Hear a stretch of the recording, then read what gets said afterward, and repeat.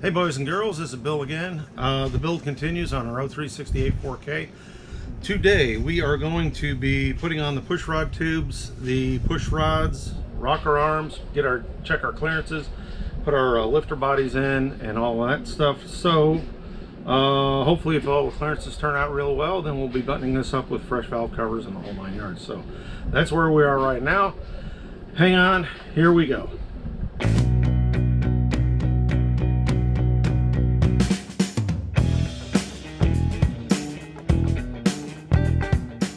Okay, so this episode we're going to be doing the valve train, starting off with the hydraulic units and the push rod system and all that.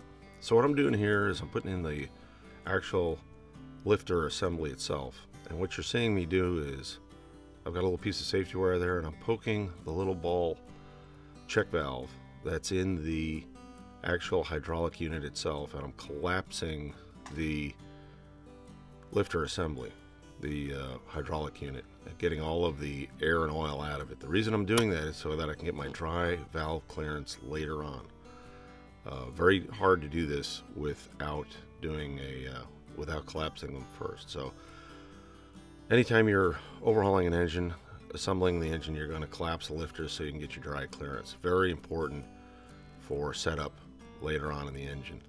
Actually simple to do, but if you don't collapse them, you're going to be tough. It's going to be a tough problem. If you do end up changing a cylinder in the life of the engine, it is very important to, especially if you go from brand to brand, but definitely if you change the actual cylinder assembly from another, from a different type of cylinder, it's very important to check this. What I'm doing now is putting the actual cup in. It's flat on one side and then it has a concave cup to receive the push rod. I'm installing those cups. They just sit on top of the actual hydraulic unit itself. So right now I've got a light and I'm double checking to make sure I have all of the push rod cups in the proper position with the concave section aiming out toward the cylinder. Now I'm putting the silicone O-rings. There's a square O-ring that's on the crankcase side and a round O-ring that goes on the cylinder head side, and you can only push those in so far by hand. What I like to do is I've got a screwdriver that's just the right size to fit inside of the push rod, doesn't scratch anything, doesn't leave any material. Again, you can go through your toolbox and find, you probably have one, but I use that as a push device, so I don't like hammering or slapping anything around, especially on these parts. Interestingly, on this engine, of the 8 push rods that push rod tubes, or shroud tubes you'll hear them called, that we removed from the engine during disassembly, we ended up scrapping 6 of them because of their condition. They were either bent, dented, and just a whole lot of other kind of damage. So here we go, just kind of push them in nice and gentle, and it'll almost snap into place or pop into place, so it goes in quite nicely. And repeat as necessary. Now the other thing you'll see on this video is I'm only doing one side of the engine. The reason is the other side is exactly the same, so we're doing 2 cylinders at a time, sliding these in, boom, repeat, repeat, repeat. So it's fairly simple. Most importantly, take your time, make sure everything's right, make sure your O-rings are seated. Very important on a Lycoming engine, much more important on a Continental, because they're easier to get pinched or whatnot, especially on the big 6 Continental. So real important, take your time, lubricate everything.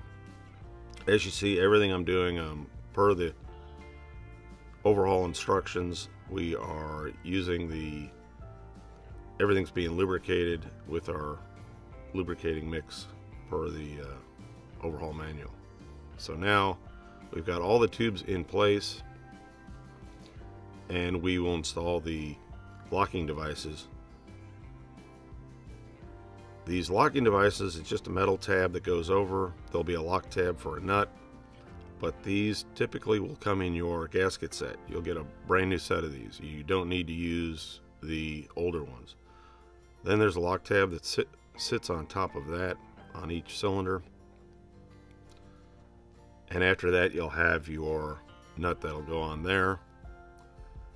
After you install the nut, then you'll bend the lock tab up, install the nut, torque it, and then bend the lock tab up. So the lock tabs are thrown away at overhaul or a cylinder change.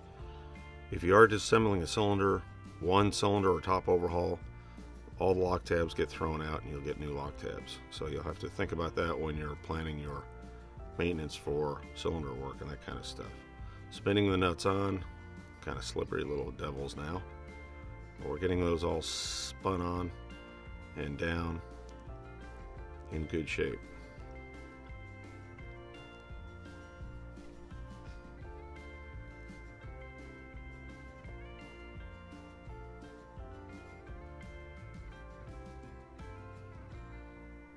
And use the torque wrench at all times. Our torque wrenches go out every year for calibration.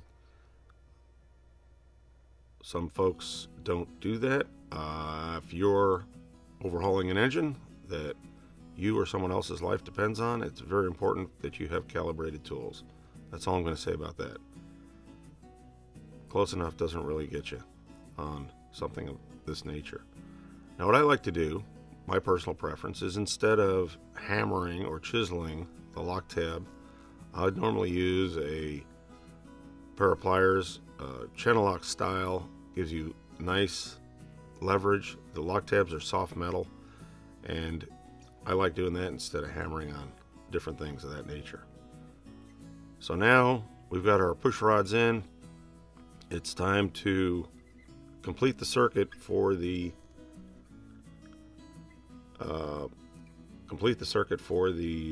valve train. Most importantly is put the valve rotators on the exhaust valves. On these cylinders, these are superior cylinders, you receive brand new valve rotators for the system with the new cylinders, which is nice. You don't have to reuse the ones off the old cylinders.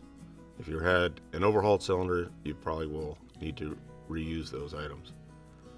And then we're just stuffing the push rods as we remove them, reusing the push rods. Now, the mystery here is we've got an engine which had Lycoming cylinders on it. We're putting superior cylinders on it.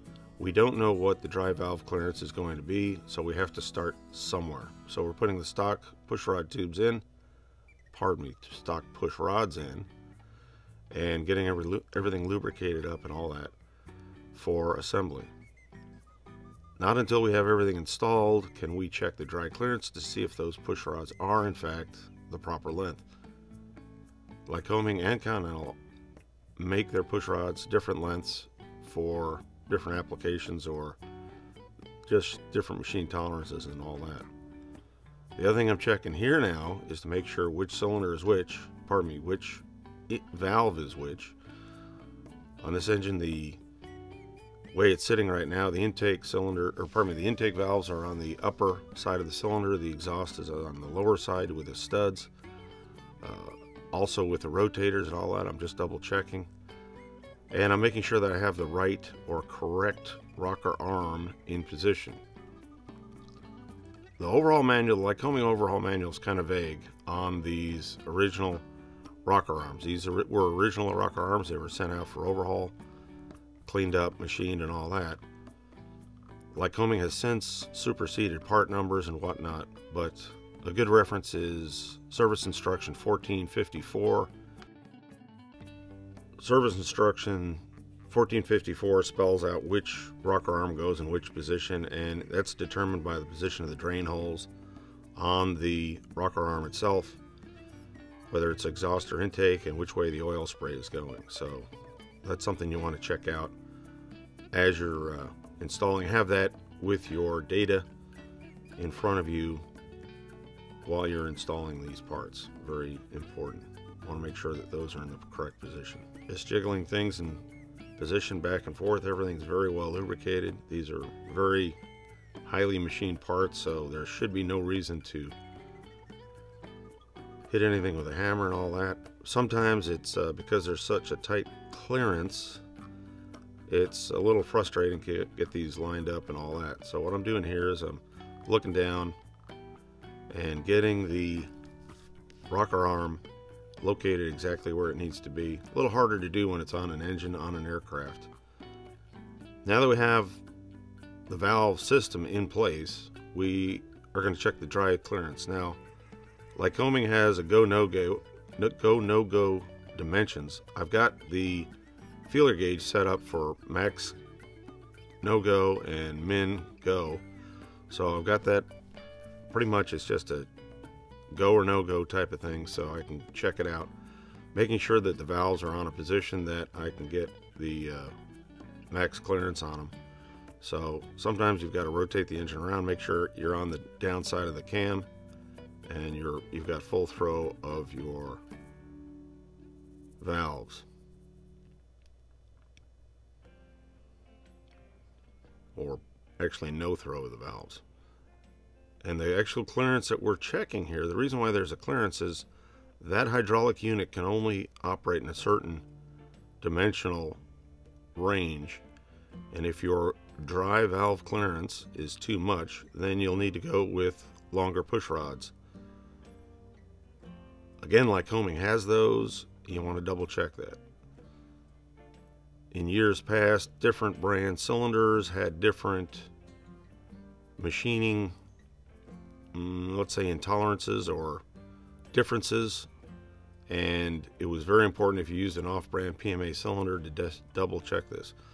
If a cylinder comes off an engine, goes right back on the engine with the same parts, not a thing.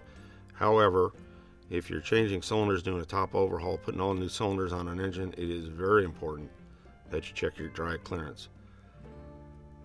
And the gasket sets, especially on the small Continentals, gasket sets have the extra gaskets so that you can pull the lifters and collapse them and start from scratch. So very important. You want to make sure that your clearance is where it needs to be. So once that's done, it's pretty much just valve covers. On Lycoming, they use plastic buttons on either end of the rocker shaft. The Continentals do not. So we're installing those, all brand new buttons. They come in your overhaul gasket set. We're degreasing the valve cover area, just making sure there's no dirt, no oil, no slime, and these will go on dry. We don't know what's going to happen on this engine as far as baffling, cowling, etc. So we're putting these on dry so that which is fine, the engine can run that way. We don't know if the owner is going to eventually put silicone gaskets on, so these may be changed, but they'll be fine going on dry. They will not leak. The most important thing is if you have valve cover leaks, there's all sorts of solutions out there. The most important thing is get rid of any corrosion, any kind of scale, any kind of sealant, that's any kind of residue that may be on there. It's got to be a clean surface. That's all there is about that. And we're getting on there. It's a little, we've got to make sure that that rocker shaft is, if it's not just exactly centered, then the cover may need a little adjusting to get it laid down there correctly. Another interesting note, these are superior cylinders, and the new cylinders come with new valve covers. Kind of interesting, if you saw in our earlier episode when we were doing the painting, we repainted the old Lycoming valve covers. They looked absolutely beautiful. However, because Superior has improved the rocker arm bosses and beefed them up or thickened them up, the Lycoming covers are actually too short to install. So on a Superior cylinder, you have to install a Superior valve cover. So